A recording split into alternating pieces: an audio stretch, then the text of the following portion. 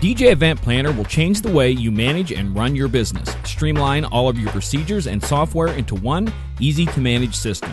DJ Event Planner, the ultimate online planning tool.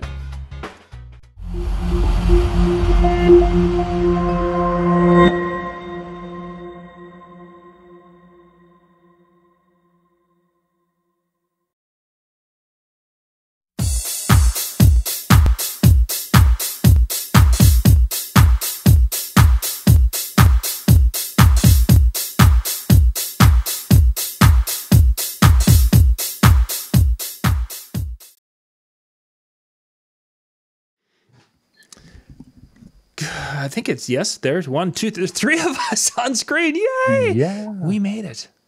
Yay! We're only 3 minutes late. That's not too bad. I mean, there was at one time we were 4 minutes late, so that was like really bad. It was terrible. Ugh, can't believe. I'm gonna pull us up. I like watching us. Yeah.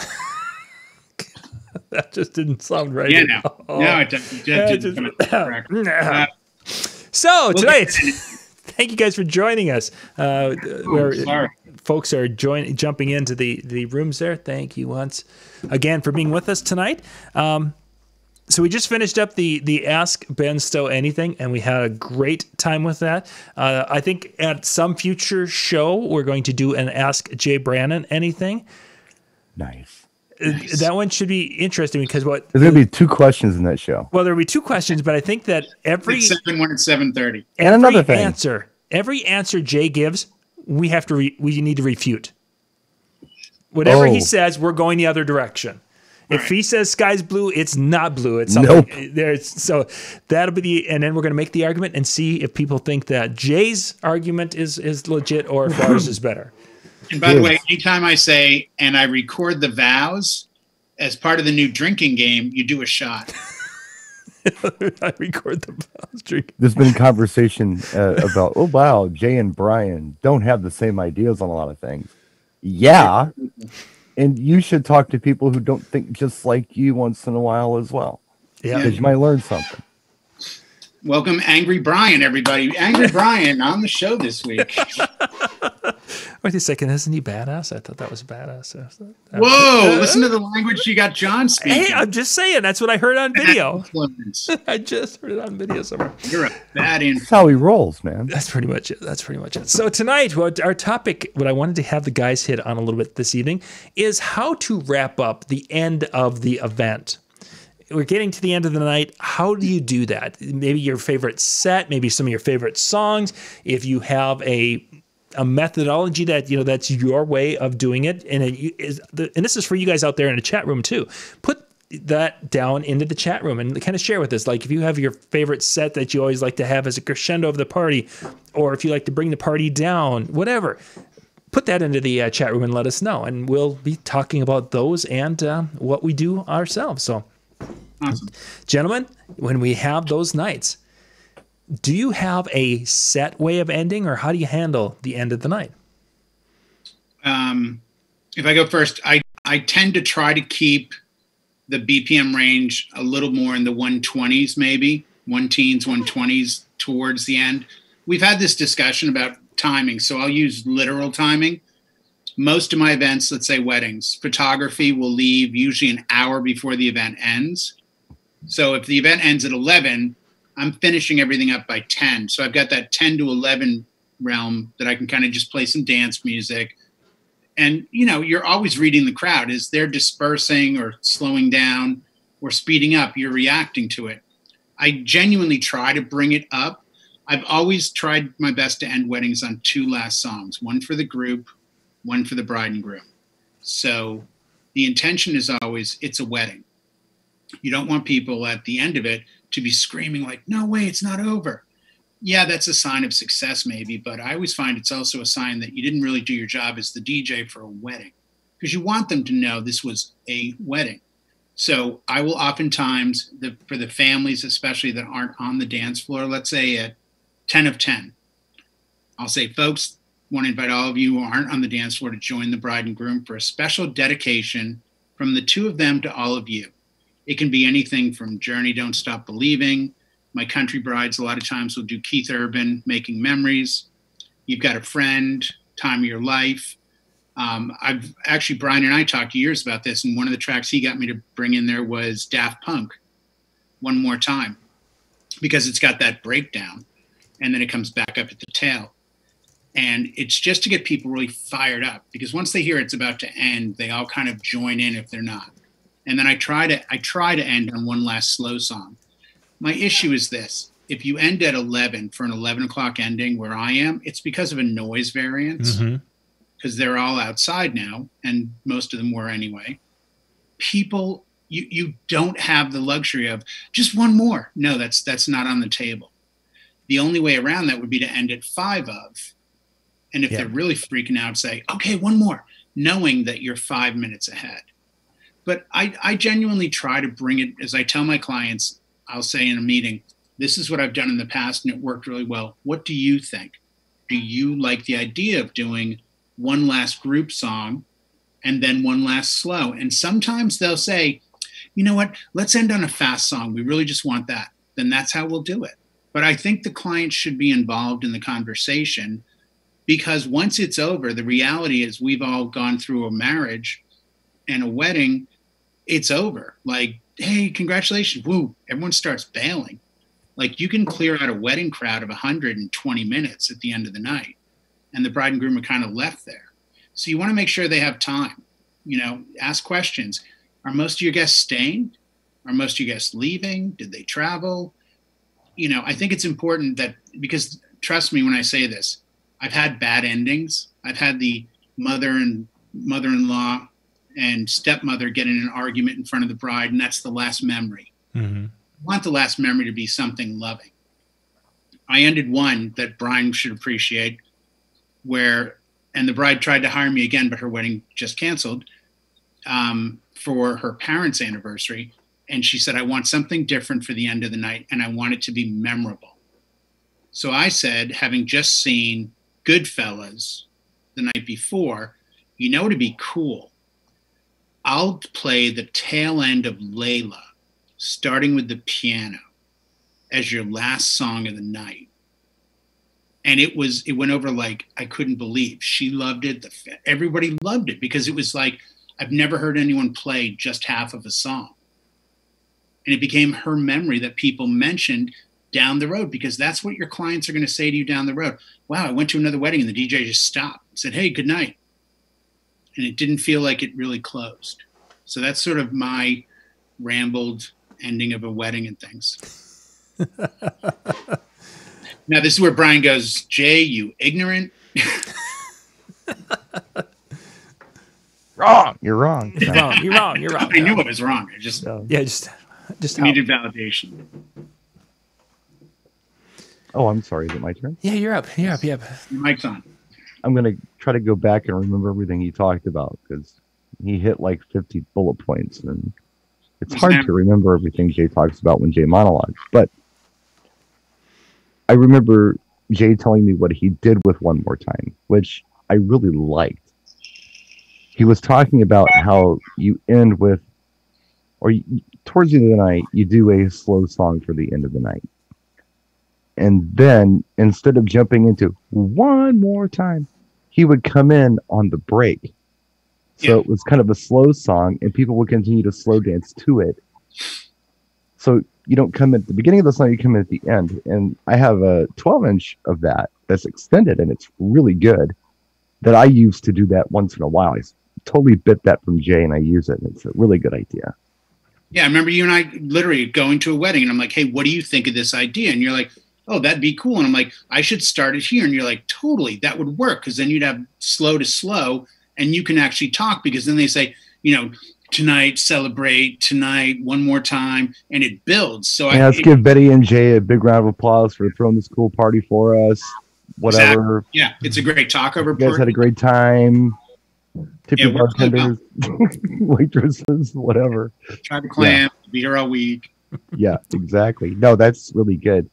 Now, in my market, sometimes, not often, but sometimes the client will actually say, well, for the last song of the night, we want this particular track.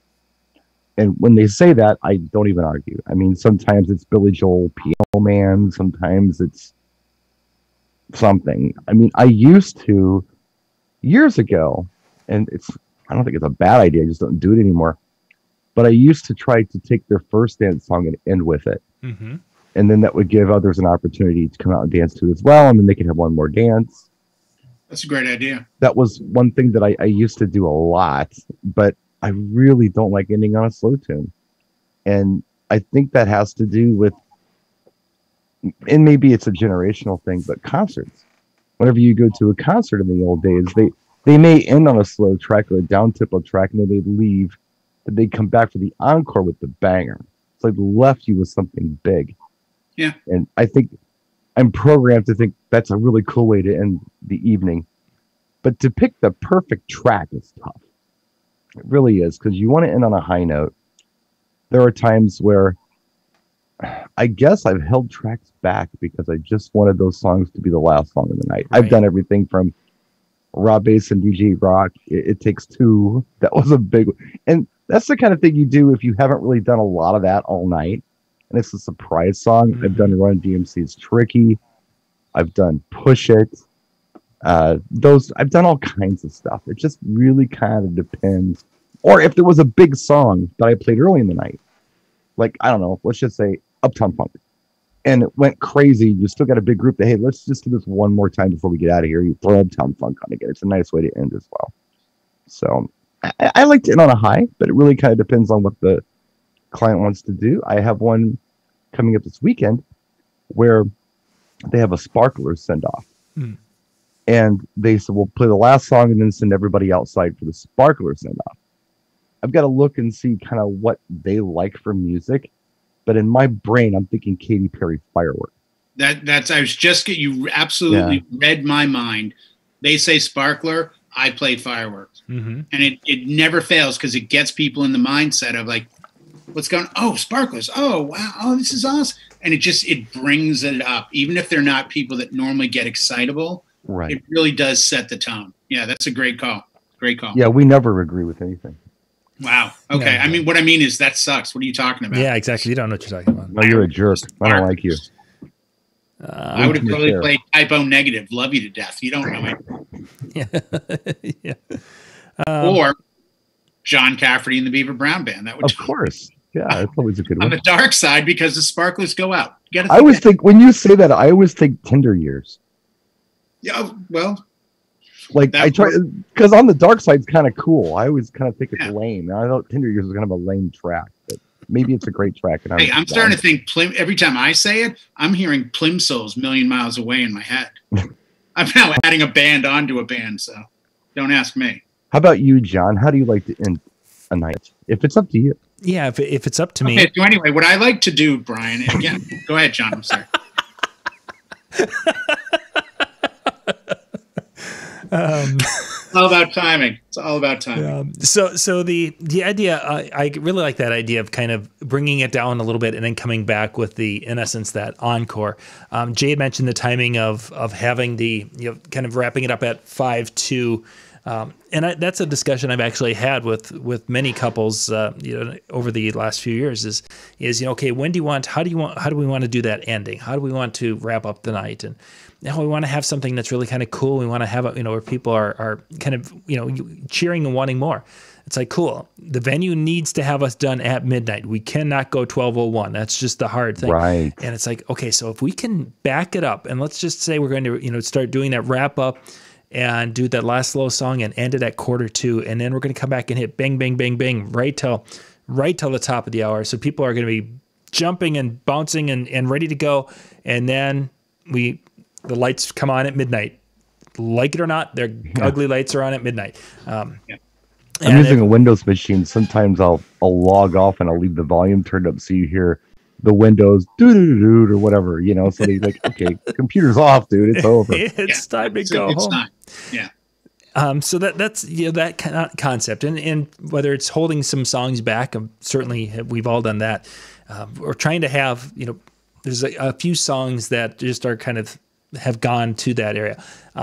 Let's Go Crazy from Prince is one that if I have the right crowd, that's going to be one of those last three songs. Do you ever do the extended version of that, John? I play, I think, the 6-minute version. Yeah, that's the one with the really cool breaks in the B section. Yes.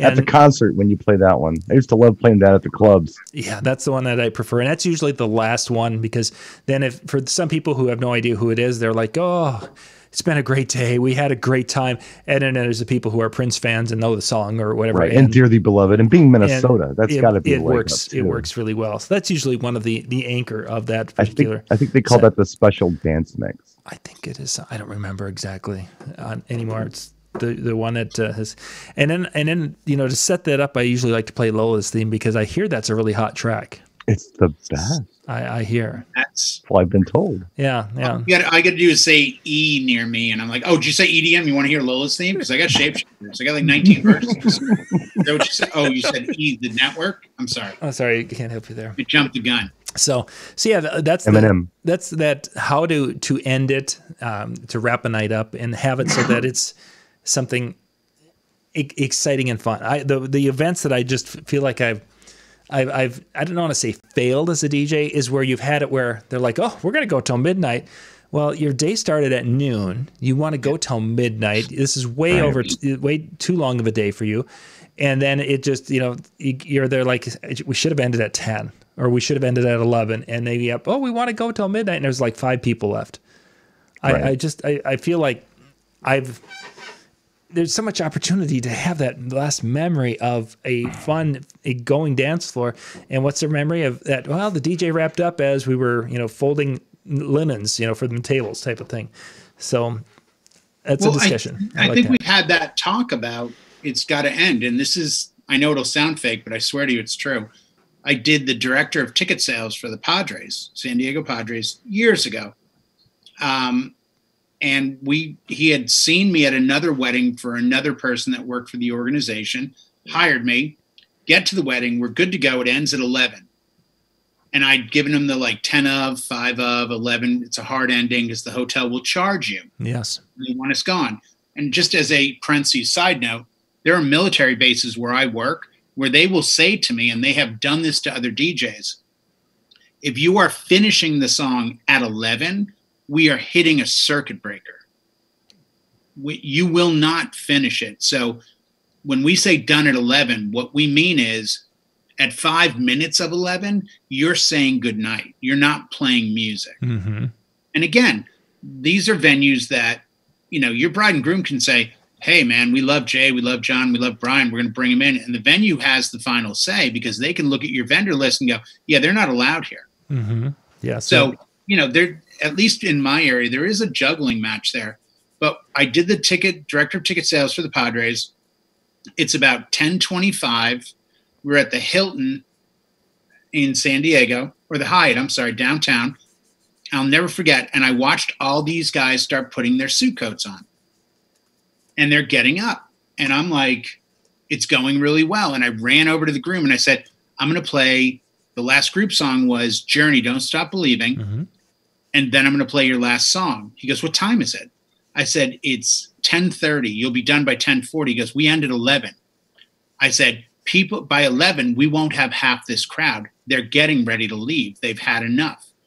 He goes, no, dude, I hired you till 11. We're done at 11. I go, how many baseball games have you sat in at the 5th inning and thought, oh my God, can this end now? Because it's not going to get better. And he's like, okay, I trust you. And I ended, and literally by 11 o'clock, we ended at 10:40. At 11 o'clock on the dot, there was maybe 6 people out of 100. Oh, sure. They were going. And there's no way to stop. And I've gone, I don't know about you guys, but I've probably done that at 100 weddings where I've gone up to the couple and said, you know what? There's a mass exodus. Because people at weddings are followers. They're not leaders. They expect to be fed, and they'll dance and they'll drink and they'll do this and that, but they don't know when. So you have to tell them, we're doing a toast, we're doing a cake cutting. When they're ready to leave, other people see them and go, oh, I guess I'll leave too. And there are times I've said to couples, just because you have me till 11 and you have the venue, you may want to find out that 10:15 is the time to end. The expression I got from someone years ago was, weddings should end not when they should end, but when they shouldn't end. Meaning, if you have 100 people and it's raging, that's genuinely a nice time to end the wedding. It's a quit while you're ahead kind of thing. Right, just like John said, because in a half an hour, there's going to be you, the groom, 3 wedding party members, your parents, and that's it. And that's not a great memory. The memory is, how was your wedding? Oh my God. Like right at the last song, everyone was still there. We were raging and dancing and partying. It was awesome, because you're going to hear from other brides, it was good. I mean, the end of the night, there was only like 5 people left. Right. Well, to me, that's a failure. And I tell couples, like you said, John, about 12 to 12, it's in my contract. You can always add time. You can't take it away. So I'll tell people that are like, it's going to be 9 hours. I'm like, hire me for 6. And let's figure it out that night. But no, we have I know you have the venue, but that doesn't matter. The venue's not doing another wedding at 10 o'clock at night. Right. If your wedding ends at midnight, you know what happens? You're going to get out around 20 of 1. Last call is going to be coming up. The bars are too packed to go to. You're done. Everyone has gone to bed. Let's say you ended at 10. Now you're out of there at 10:30. You might meet your friends, your family, your grandparents, whoever, in the lobby of their hotel for a drink, hang out with them, and then go to bed. Like, I think there's this mentality of the wedding has to be, and it doesn't. Right. And just because you think, my bride on Saturday night had a great time, everything. I more or less walked her into the ending of the night. We ended at 9:45. The wedding was over at 10. There's a noise variance. That venue is really under the gun for noise. She was more than happy the way I ended it. And they made a big circle. And the only thing that bothered me was, even though the crowd wasn't the right crowd, my head said, oh, I should have played Frank Sinatra. I should have done the kick dance, because they did the big circle and they did the kick dance. And I can't even remember now what their last song of the night was. Something kind of, it was country. It was like, Keith Urban something or other. But the point is, you look at that opportunity, because like I said, there's 2 weddings, great and good. Good weddings end when they, at the end of the night, and there's whoever's left. Great endings are the ones where everyone says, man, I wish that had gone another hour. Yeah, the leave them wanting more. Yeah, you're right. Is the point that I think you're trying to make. The one thing that, well, a couple things I will say, just because I don't know when I'll get a chance to talk again. So I'll get it in now. First of all, there's a passive aggressive little thing there. Huh? Yeah, I get that from my mother. She's very much that way. So anyway, first thing is, you're going to have some people in your audience that no matter how well you end are still going to be screaming at you to play one more song. Right. Because they've had alcohol in them. You can't please them. They're actually done, but they were done a long time ago, but they just don't know it yet. But for your average wedding goer, I think it's very important to pick the right song to end on. I've done it before where I've read the crowd wrong and I've played the wrong song to end. Hey, everybody's last song of the night, and I drop it thinking it's going to be amazing. Like, and you're like, oh my God, what did I do here? Yeah. I've done it. Yeah. I mean, I'm not here to tell you hero stories all night. I'm here to tell you failures too. It's happened. So I'm really conscious of trying to make sure that whatever I put on is going to hit well with the audience that's in front of me.